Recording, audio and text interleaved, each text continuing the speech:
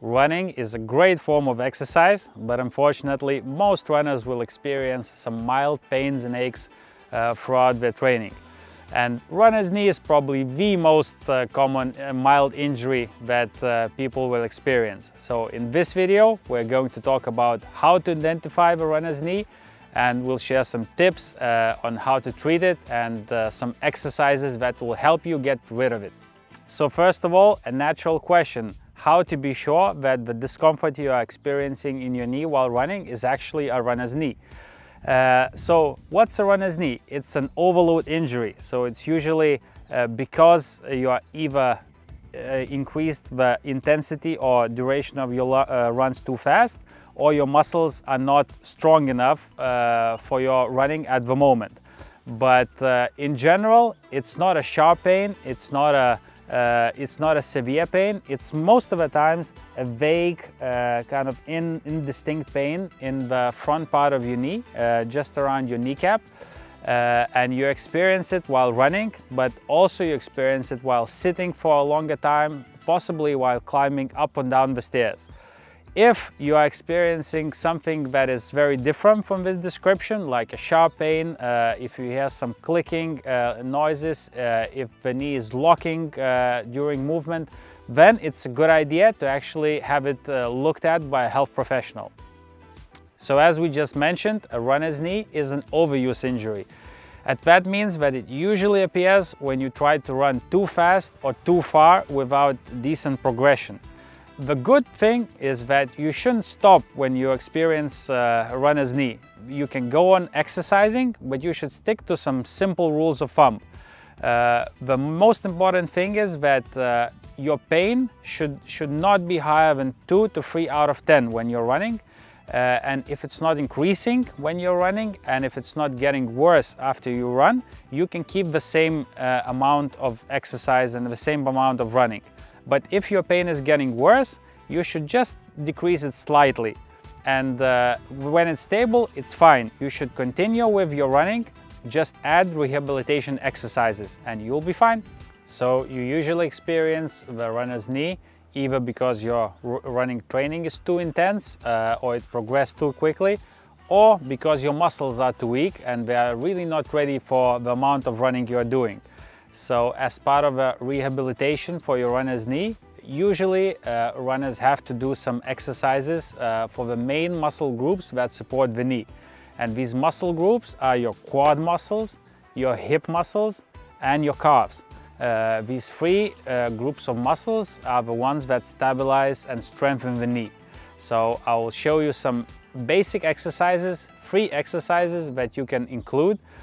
You should do these exercises 3 to 4 times a week, and don't worry so much about the amount of repetitions and sets.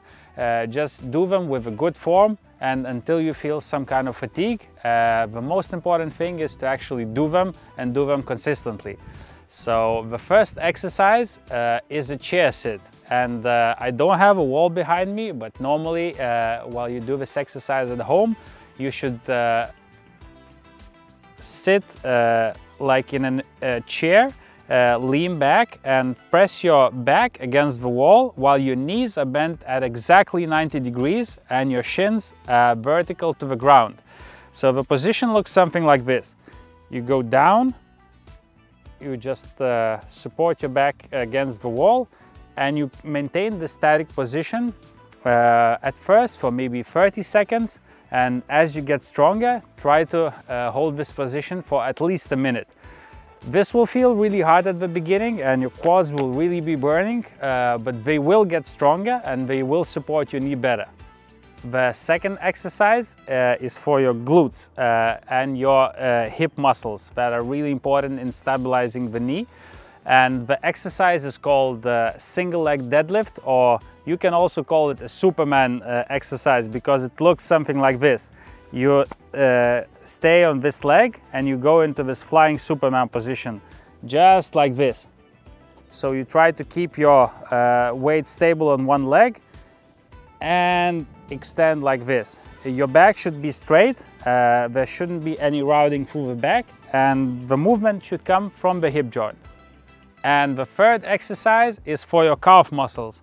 And calf muscles are really important for your knee joint because it's the first muscle group that takes the load when you're striking the ground while running. So they should really be strong, and they should protect your knee. And the most basic exercise for your calves is called the calf raise. So just standing against the wall, you should try to lift your heel as high as possible on one leg and do many repetitions to really fatigue these muscles. So a gold standard is 30 repetitions per single leg, but it's okay to start with less. So if you are able to do 10 or 15 repetitions, start with these repetitions and try to increase the reps as you get stronger. There are a few other tips to help with your runner's knee. And the first one, and it's a really important and helpful one, is to take a look at your running cadence. And a lot of running watches these days are actually showing your running cadence or the amount of steps per minute that you take while running. And the ideal standard, or the gold standard, is 180 steps per minute, or 90 steps with each leg. And most beginner runners are actually taking far fewer steps, so around 150 and 160. That means that the step length is too big and the steps basically are too heavy. And that might be one of the causes of your runner's knee. So you should try to gently increase the cadence. That means add 10 to 20 steps per minute to your running cadence. Don't immediately try to run at 180 steps per minute, that might be too hard, but just slightly increase your running cadence, lighten up your step, and that will help you with your runner's knee. Another thing to take a look at is your running shoes. If your heel is very high, or in running shoe terminology, if your heel drop is very high, more than 20 millimeters, for example, these shoes actually add some extra load on your knee. So if you're having your runner's knee and if you have some pain in your knee, it might be a good idea to change your shoes and go for a slightly lower heel drop, and that will take this tension away from your knee and help your knee recover. So maybe go to your running shoe store and try to look at different shoe brands and different heel heights, and that might really be helpful with your runner's knee. So to recap, don't get scared if you have your runner's knee. It's an annoying injury, but it's not a serious one. Usually, if you are adjusting your training load and if you are training just a tad bit less and with less intensity, and if you are doing the proper exercises for your runner's knee, it will get better. And also take a look at your running cadence and your running shoes. All these things will really help you and will treat your runner's knee.